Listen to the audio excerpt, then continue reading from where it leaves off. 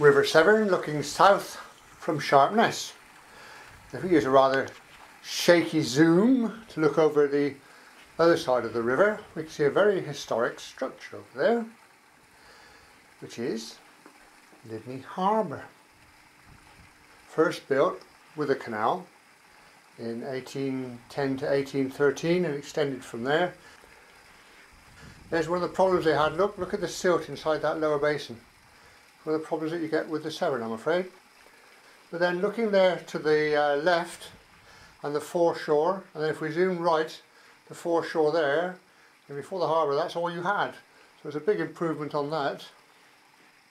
And then if we look at the harbour again and then we pan slowly to the left, you can see the masts of the ships actually moored up in the canal. Still there. You'd have a look. And although it's very pretty on this side, we're going to have to cross the river. Take a closer look.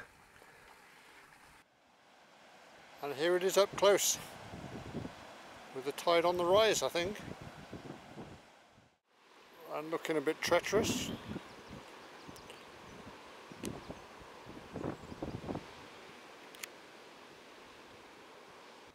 The view upriver.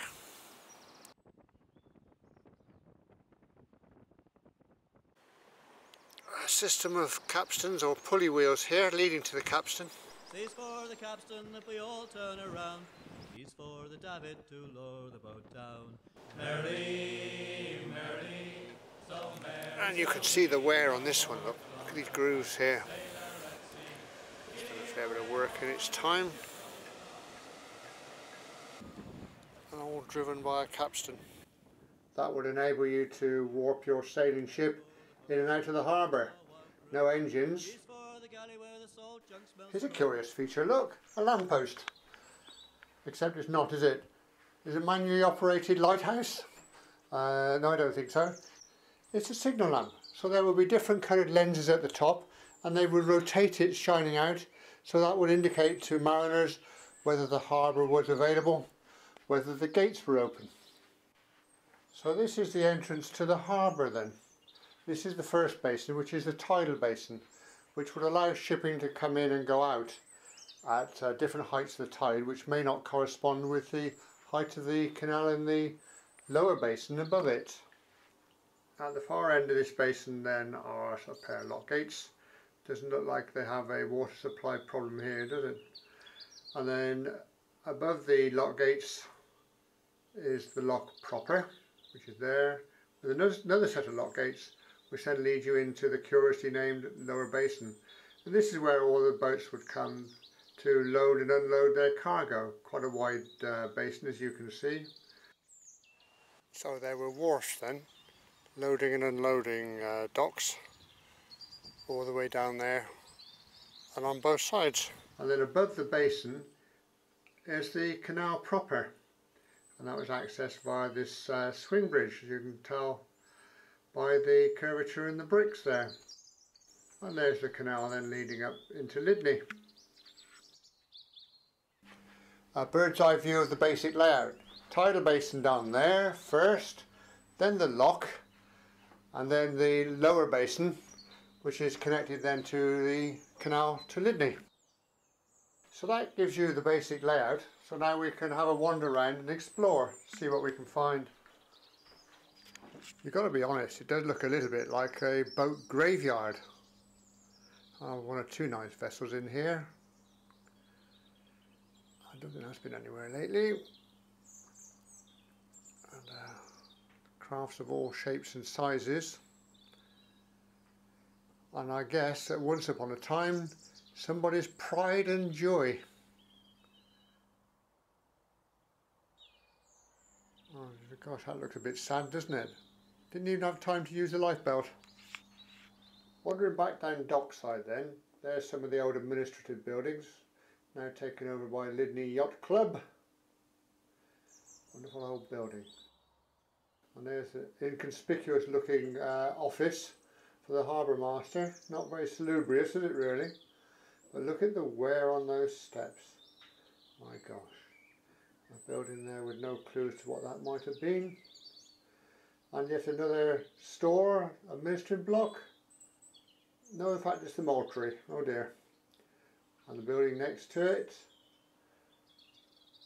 well built, as a store, a chandler's store perhaps.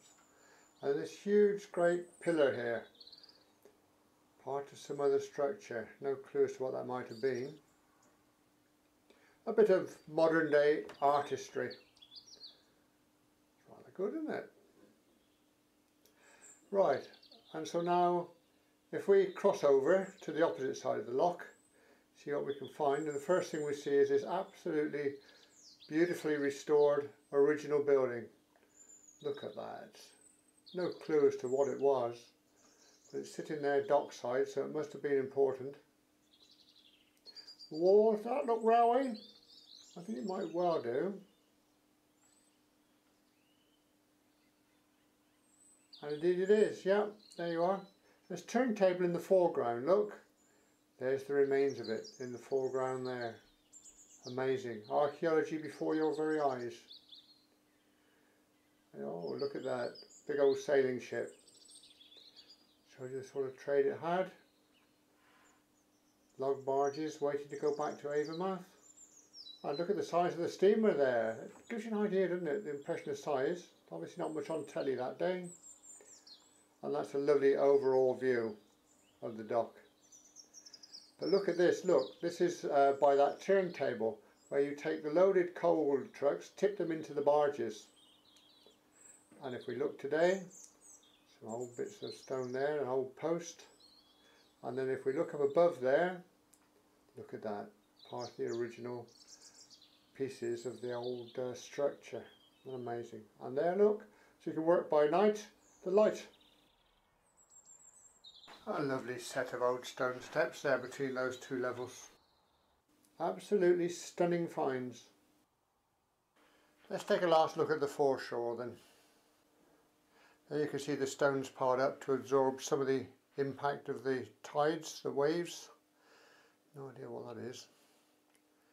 And then if we look out there across the river again to Sharpness, that's where we started. And look at the size of those bollards, you get a lot of rope on there. Right, back at the so-called lower basin and down at this left-hand corner we find a sluice, and this controls the level in the basin. All the excess runs out there straight out into the Severn.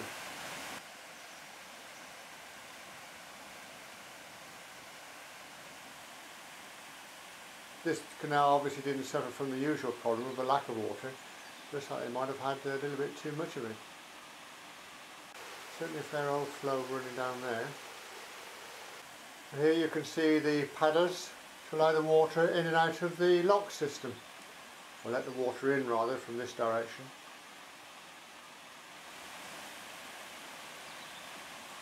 And some gorgeous old steps on this side, complete with a cone, taking you right down to water level. Gorgeous block work there.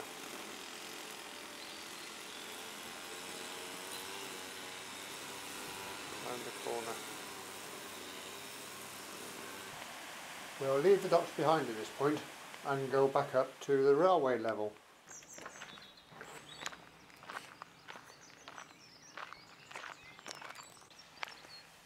And it looks like this is where they brought the coal in. You can tell it's railway, look, it's got railway fencing.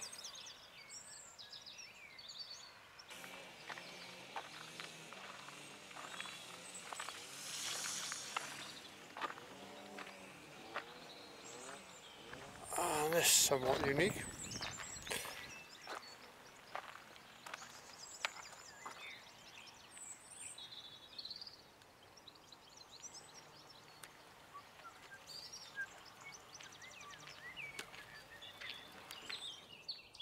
Oh, there's some skill involved in that, crikey. Looking down river and now we have a wreck. Kind of. Spread out on the shore, actually it's put there to stabilise the shore. Once a working vessel. That'll be the bow then, or the stem if you prefer. Ply these waters, no doubt. All that's left. Right then.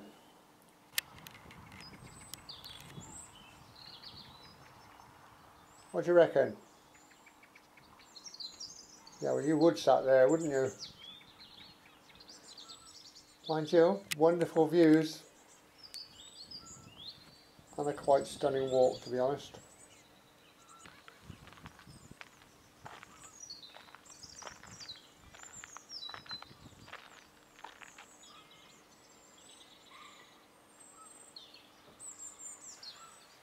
Very occasional glimpses of the canal. You wander off to the side. But that's what takes your attention. Down the estuary, out to sea.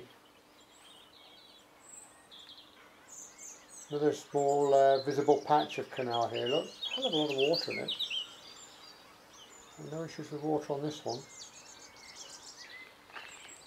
Oh, I've seen a few of these in our travels. Blockhouse guarding the Severn.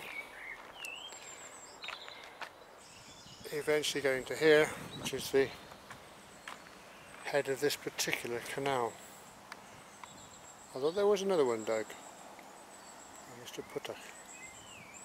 He went all the way then through Lydney and off to the upper forge. Job for another day perhaps. This is where the canal, just outside Lydney now, the railway, where it grinds to a halt. View of the canal from the opposite side, looking through the trees. I have to say at least it's got water in it. Gentle stroll down here.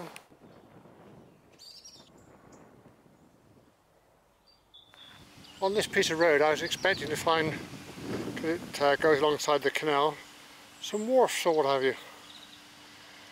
I'm sure they use this for loading and unloading, but I suppose if you're used to being up to your fetlocks in mud on the river, anything here was pure heaven.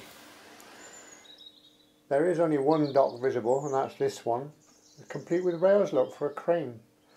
So I think we're going to call it a day. That, ladies and gentlemen, is Lydney Harbour.